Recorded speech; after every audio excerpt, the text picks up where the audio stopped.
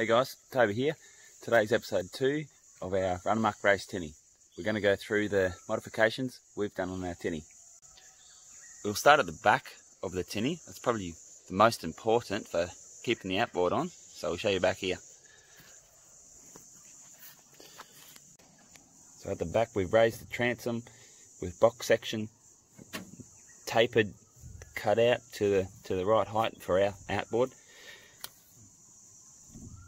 Box section on the angle through here, and at the back here fully welded a sheet of 3mm alley all the way along the back there. We have padding for a bit of comfort, fire extinguisher, tube grab rails, again all welded on, plate along the top here again.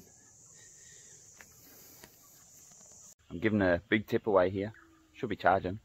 If you have a look here, the strengthening from the back of the boat forward is generally a crack point here, so we put box section forward. I see some people just putting up box section to here, but here's the tip. What we've done, gone all the way up, all the way, clamped it in, welded all the way up, across the front, back, the other end, and puts huge amount of strengthening.